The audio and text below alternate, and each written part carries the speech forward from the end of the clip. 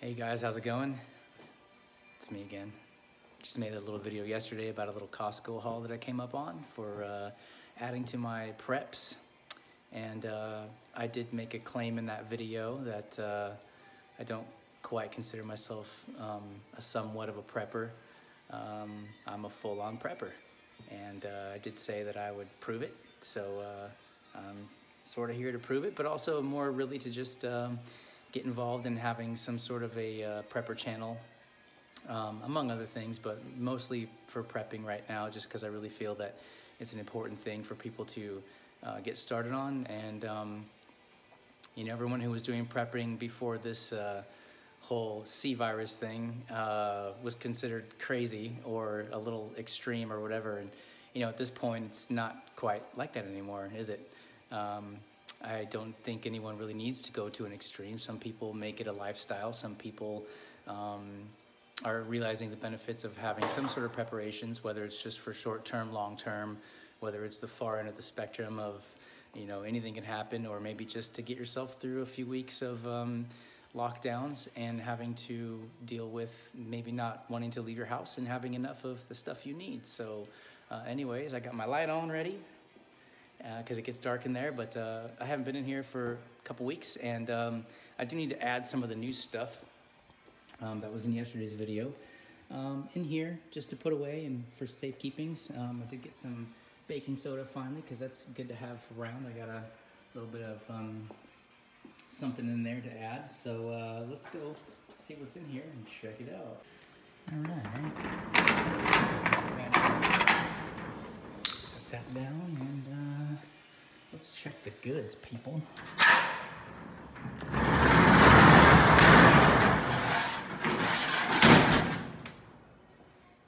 Booyah! We got a few things in here. We got a nice little stash of canned goods, because those last a lot longer than people really know that they do. Been adding to this stuff here for. This is mostly recent ads, but I've been adding to this little collection here for quite some time. Yeah, we got a little bit of water in there because we're in Southern California and we don't drink tap water down here. At least you're not supposed to. It's a little disorganized, but I mean, I'm kind of limited on space, so there's only so much I've got, but we'll just do some entry level showing you around here. This is stuff I've been buying from the grocery store. Your high density, high calorie density foods, a lot of pasta, stuff to keep you occupied and keep the mind fresh. So we got a little bit of candy in there. We got some fruit snacks. We got some protein powder, big old backup of Himalayan salt, because you got to have salt. And we've got a couple ammo cans. You never know when you're gonna need a double bass pedal for in case your drums break. But you know, we got a couple of the staples like the Spams, and like I said, lots of canned goods, guys. Canned goods, expiration dates last years if they're stored properly past their sell-by date. Remember, keep in mind that is a sell-by date that you're looking at in the store. And if you keep them in a cool, dry place, they will literally last a long time. We've got a little bit of long-term food storage. We got some short, medium, and long-term in here. There's quite a bit of it. It's too hard to get to unpack. We've got a few of the Wise Foods, you know, the 20-year shelf life stuff. We got some gel camping lighters in case you need to cook your stuff. Tons of water. It just goes back pretty far. These tubs are all full of, I believe they're full of mostly, well, let's get in there and see.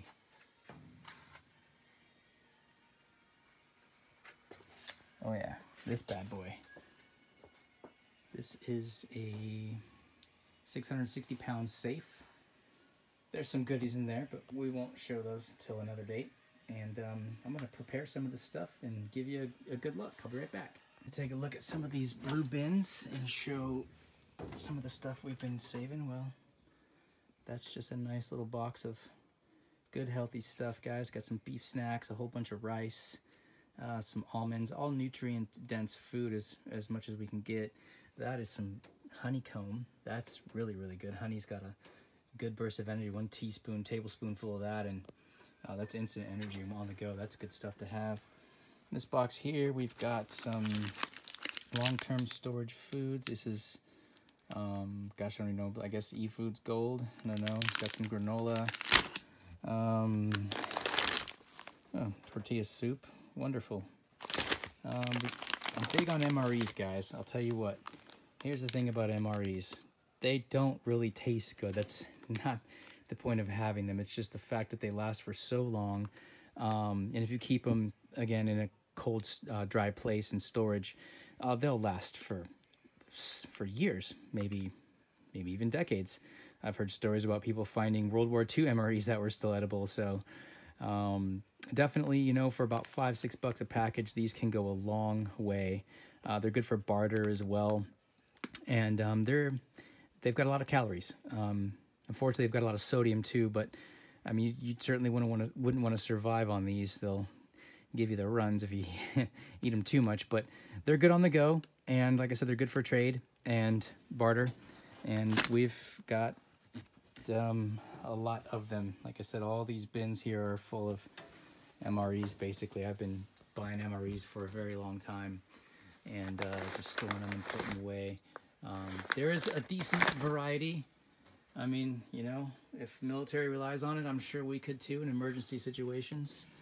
Another thing that I want to take a look at here with you guys. Sorry for the filming. I brought my camera, but it didn't have any batteries in it, so my battery wasn't charged. That was a goof on me. It's always good to have things.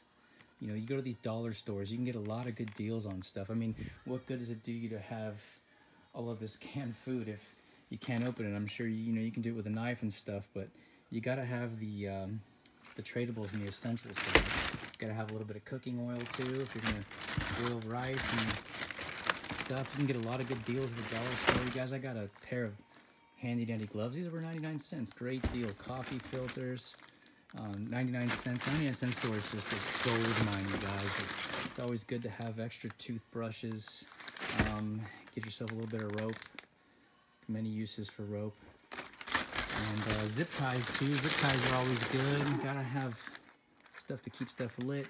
Yeah, there's a gold mine of stuff in here, guys. We'll go through some of that maybe on another video, but it's always good to diversify all of your preps in case you just need it. I mean, imagine having a store not be open anymore. What are you gonna do? How are you gonna get what you need when you can't just go get what you need? I mean, we live in a world of convenience, and we're used to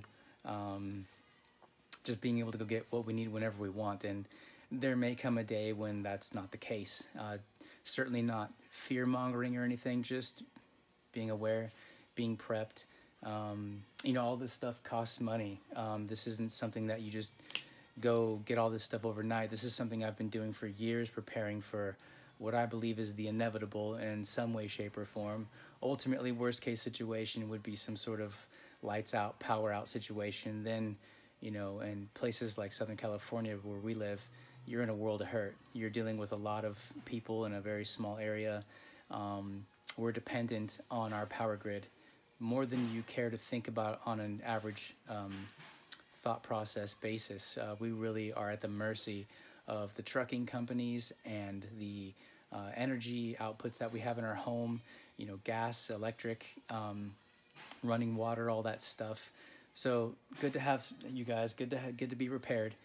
Just here to inspire anybody who can just maybe start a little bit at a time. So I hope you guys get a chance to see this video. Give me a like, give me a subscribe. I'm trying to grow the channel.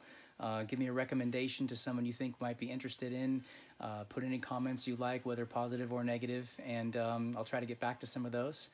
And y'all just be peaceful out there, love each other, and just ride out this storm together. So have a good one. Well, here's one more fun thing to look at. You know, it's good to have preps and everything, but you kind of have to have some stuff that's ready to just grab and go. So me and one of the kids one day, we kind of opened up a bunch of MREs and we kind of broke them down and put them in this suitcase. You got everything from your little packs of peanut butter to your spoons to the little heaters that you just add water to so you can actually heat the food. And it's just as, you know, if I had to come in here and grab one thing, it would probably be this bag, because there's literally thousands and thousands of calories in this bag. Everything from little desserts that come in the MREs to, like I said, the food warmers and the little side packages, you know, little fun things, little snack things to eat. These are like what the entrees look like. These are the ones that you just put this whole bag inside the pouch and add a little bit of water to the heating packets, and they heat your food for you.